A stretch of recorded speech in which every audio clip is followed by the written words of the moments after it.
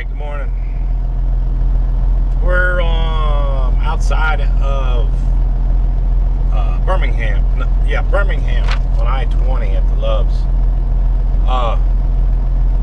We're going somewhere and I don't think I've been. We're going to go pick up our load going home. We got to go to Starkville, Mississippi. And I'm not too sure how to get over there. So I had to get the Atlas out.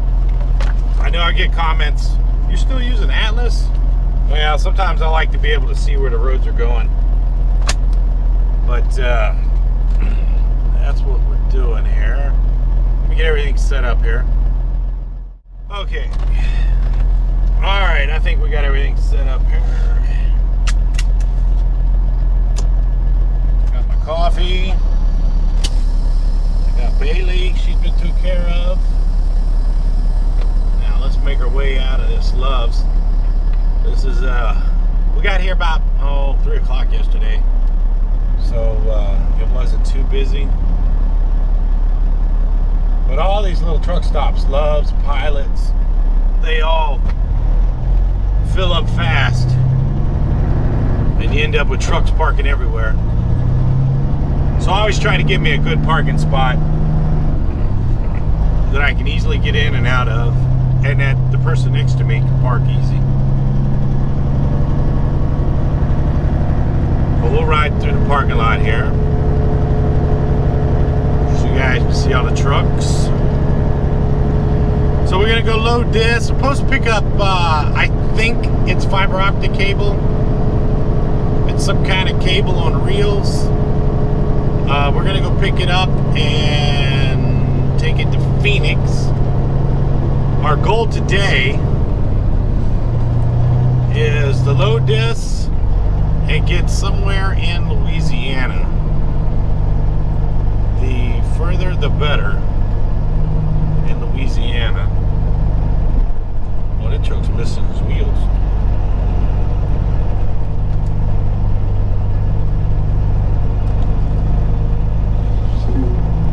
But that's the goal today. If we can get somewhere 600 feet, slight right toward Alabama 216E. If we can get somewhere good into Louisiana, that'll put us 1,000 miles from the, or about 1,200 miles from the house. There we go. Which means we could probably make it home Sunday night and then leave Monday to go up to Phoenix. About 150 miles up to Phoenix. Alright, that was a little drive through the truck stop. Let's go load our cable. Hopefully it goes pretty good today.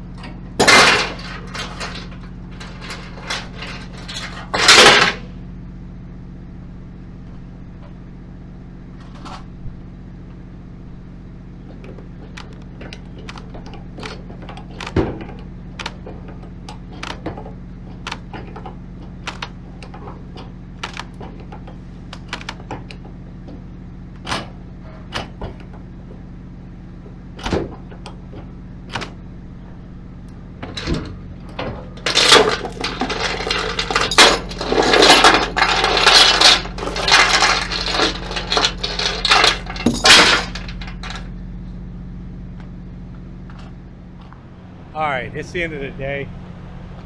We made it to this nice big rest area in Louisiana. Where are we at? I'm trying to think of the name of the town. Anyway, we're about 100 miles from Shreveport on I-20. Nice big rest area. We loaded our reels of cable.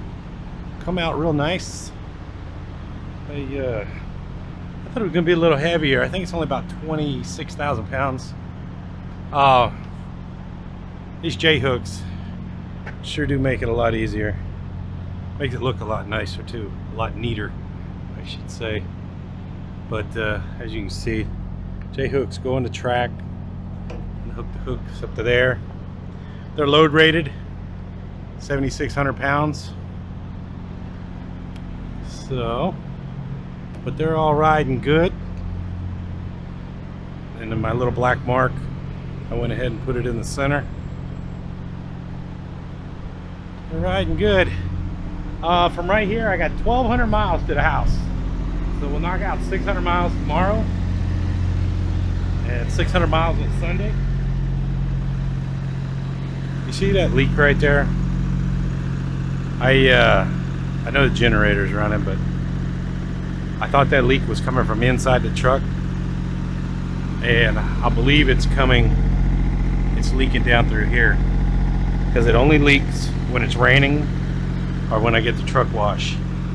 And it rained over in Louisville, and that water's getting down under the floor. That's something I'm going to work on when I get home. Other than that, everything seems to be doing pretty good.